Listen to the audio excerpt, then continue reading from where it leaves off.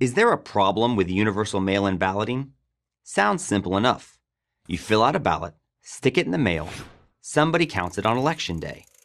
In fact, we already do that with absentee ballots, right? So why would universal mail-in balloting be any different? Well, the biggest difference is that with absentee ballots, the voter specifically asks for a ballot. With universal mail-in balloting, ballots are mailed out en masse. Millions of people who would normally go to the polls vote by mail instead. No national election has ever been conducted this way. And there are very good reasons to be concerned that one ever should.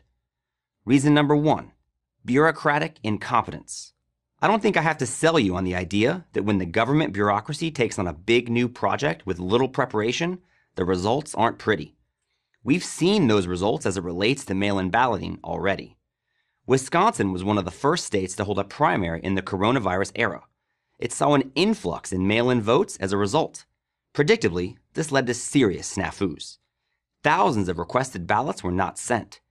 1,600 ballots were found in a mail processing center the day after the election. 23,000 votes were rejected due to missing signatures or other missing information. And those are the mistakes we know about in just one state and in one primary election, when fewer people than in the general election typically bother to cast a vote. In Pennsylvania, where they delayed the date of their primary to get better prepared for the expected increase in mail-in balloting, they still couldn't handle the volume. Half of Philadelphia's votes were still uncounted a week after the election.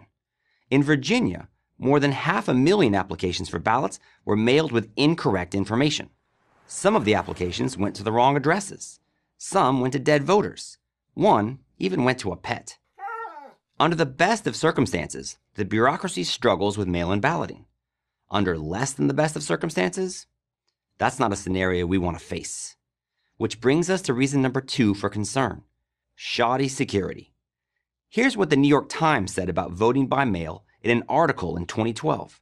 Keep in mind, they were talking about traditional absentee balloting, not a mass mail-in of ballots. There is a bipartisan consensus that voting by mail, whatever its impact, is more easily abused than other forms. No kidding. In May 2020, New Jersey conducted its first ever all-mail election. 1 month later, 2 elected officials were among 4 charged with criminal conduct involving mail-in ballots. One operative confessed to stealing ballots, both completed and uncompleted, out of mailboxes. Other operatives compiled a database of signatures of prospective voters and then used them to fill out ballots on behalf of their preferred candidates. And we only know about it because they got caught. Election fraud only figures to get easier because of a new weapon in the cheater's arsenal: ballot harvesting. This is the term for when a third party, usually a campaign worker or activist, goes to people's homes and collects their ballots. With ballot harvesting, you don't even have to put your ballot in the mailbox. Vote harvesters will pick it up for you. The opportunities for mischief, say pressuring people to vote a certain way, destroying ballots, or filling out ballots for those who didn't bother to vote, are endless. Vote harvesting that targets senior citizens for their ballots even has its own name: granny farming. Reason number 3 to be concerned: the likelihood of long delays in determining final results. Americans are used to knowing who won and who lost within hours of the polls closing on Election Day.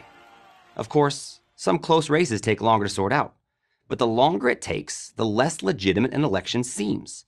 That is exactly what happened in the 2000 presidential election, Bush v. Gore.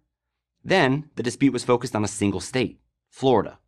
It was finally settled by the Supreme Court over a month later. If we have a national election that relies heavily on mail-in voting, we're almost certain to see a significant delay before we get the final results. From the post office to the vote counters, the system is just not set up for it. In a close contest involving massive mail-in voting, lawsuits disputing the results are inevitable. This could delay final results even longer. And instead of involving a single state, it's likely to involve multiple states. This is a recipe for civil unrest as frustration and fear of a stolen election grips voters. Bureaucratic incompetence, shoddy security, long delays.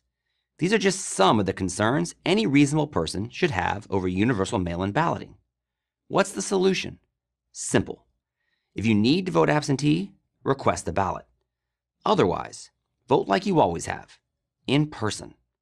I'm Eric Eggers, investigative reporter for the Government Accountability Institute for Prager University.